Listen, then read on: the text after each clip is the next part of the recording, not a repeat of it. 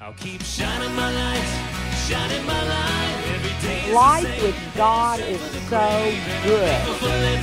So come join us on this fun life where we put God in the center of everything. How's everybody doing out there? We're so thankful that you're with us, and we're here for another time with Gwen and Joe. So I'd like to talk about Adam and Eve and how they were forbidden by God to touch the tree of life, and how they were compelled by Satan, the dark forces, to go against what God forbid them to do. And they knew in their hearts what they weren't supposed to do, yet they were compelled to do it, and they did. And I think that dynamic can be transposed into many things that we do in our lives, such as like the eating and the substance abuse or whatever it is we're talking about.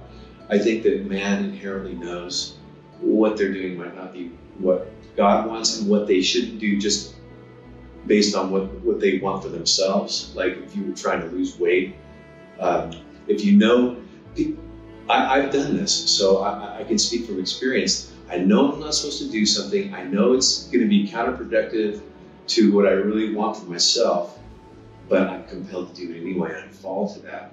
What is that? I really believe that it is that what makes everyone fall is that confusion, because you got it coming from both sides. God said, don't eat it. Satan said, did God really say that? I mean, did he really? That's not what he really meant. That's not what God's meaning here. He knows that if you eat it, it would help you with knowing good from evil. So did God really say it? So I think that it's the confusion. Did God really say it? So when you're at that temptation, did God really say it? I think that's the whole thing. And so you're sitting there with that food, and like, did God really say not one more bite? Did God really say not one more glass of wine? Did God really say it? And here's the problem, is that God really did say it.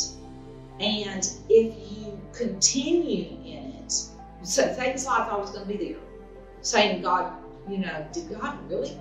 Wait, have you got it right? I mean, the Bible's so confusing. I mean, is that Jesus Christ? Is that not Jesus Christ? That was the whole confusion around Christ. Is he the Christ, or is he not the Christ? I mean, did the Pharisees think he's the Christ? I mean, the negativity that's out there there'll always be negativity when it's a true voice of God. When Jesus spoke, there's negativity. When Jeremiah spoke, he was thrown into a cistern.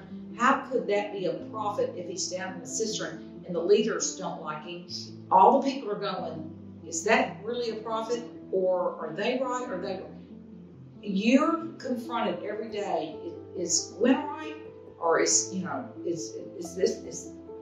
really say it? Or that's just her opinion on weight loss? That is really an incredible testimony to what a masterful illusionist and liar that Satan is. Yes. The dark forces in the world are very, very, very skillful at their deception and creating that haze for us to try and decipher and see through. And it's literally divide and conquer. Mm-hmm. And I think that's if we can know that those forces out there are trying to get us confused, they're trying to make us doubt what we know is true. Mm-hmm. If we can get a good handle on those things, then I think we have a good platform to operate from, knowing that, hey, those thoughts that I'm having mm-hmm. are designed to confuse me. Mm-hmm. They're designed to lead me astray off of my path, and I know where they're coming from. Mm-hmm. And you need to try and send those right back from where they came from. It's awesome. That is awesome. And I think one thing that really helps, and if you will do this is a very practical thing you can do. Please do this. From the beginning, what we've been talking about is getting a journal. And then you get in there and you journal it. But this is my point, okay? Like, when you meet that confusion, and of course you can put it on your phone, you can put it anywhere, but written down someplace at that place where you, like if you're in the kitchen, or where is it that spot? Where is that spot that you tend to mess up? I mean, everybody's got that spot. Do you take your food back to your bedroom? I mean, do you take it, where is that spot? That tends to, is it the kitchen?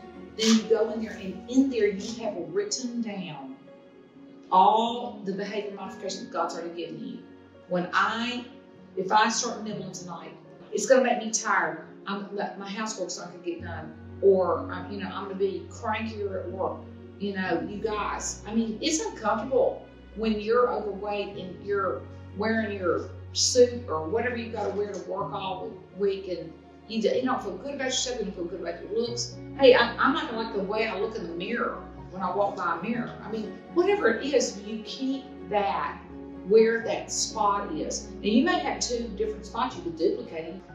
Use your phone, use whatever you want, but I will tell you, there's something about having a book that you know the behavior modifications and the truths in there that you got, that you also you're journaling this truth about,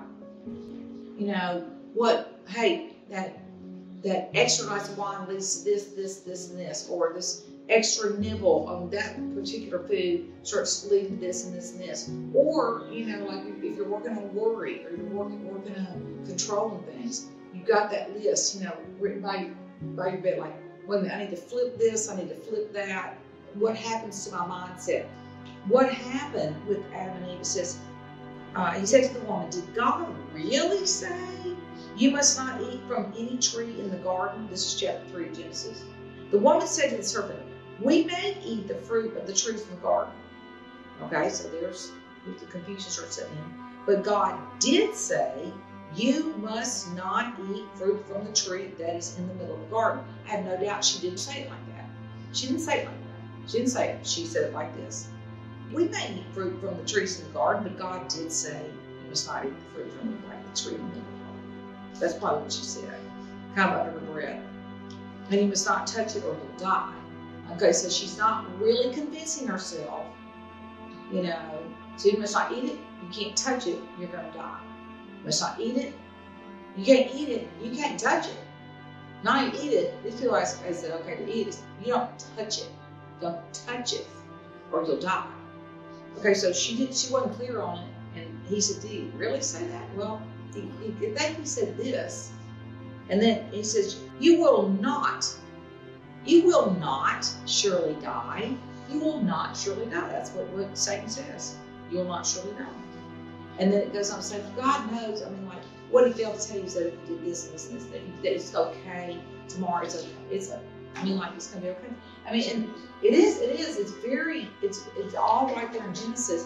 So what happened to them is that they did touch it, and it wasn't a physical, instant, poisonous death like, Snow White in the apple, whatever. They didn't instantly get paralyzed.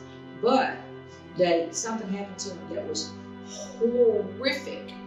Their eyes, they didn't ever know they didn't have clothes on, and so all of a sudden, their eyes had been up, and then all of a sudden, once they touched that tree, their eyes went totally down. They saw they had no clothes on, and they'd start fixing things, and they started sewing fig leaves up. So they started focusing on themselves. And it's the focus on yourself that's going to kill you. It's going to kill everything. The focus on yourself will give you. People wonder all the time, where does panic attacks come from? The worry. Like if you kept worrying and thinking, if I control this and control that, and all the controls and all the different worries in life, you eventually get where you're isolated and you have panic attack disorders. That's the result of this touching this tree. And so, that's what we've got to stop in this journey. I'm just recommending, please write down somewhere, write down the truth. In talking about this, the Adam and Eve dynamic, I'm just sitting here marveling at the contrast between man's having the choice. God gave us the choice of doing right or wrong. The animals have been programmed with instinct, right? And they kind of do what they're programmed to do by God. But He gave us the gift of choice. And so along with that gift is the human condition comes into that for me, and I watch myself and I watch how people fail because we have this thing called rationalization. We rationalize things. That rationalization combined with Satan's input into our lives So he said, surely you won't die, right? And Eve's like minimizing what God really said, so that the odds are against us when we're really trying to do the right thing, because we have the dark forces putting things in our mind, and then we have the human condition of rationalizing things. And so we really have, and the flesh, the desire, and it's kind of you know, that's where we really have to be strong, by identifying those characteristics and qualities that come in to create a platform to be disciplined, knowing that there's a lot going against us, and our desires, our rationalization, and those thoughts that can come into our head from the dark side. If you can get a fix on those things and know that you're being attacked from that side, and knowing that God's over here saying, hey, wait a minute, I really did say don't touch the fruit, don't eat the fruit, and don't even touch it. So it kind of sets the stage where you know that you're rationalizing, you know you're not supposed to do it, and from that point maybe you can really start to create that discipline that you're lacking. I think when people really know all the good fruit out there, all those people out there, I think when the confusion lifts, you do so well. You do so well. So fighting through that confusion, my belief is the hearts are good. These are good hearts that are fine. That you're going to get it. You're going to get all that weight off this year. We're not giving up here. Can I just say one thing yeah.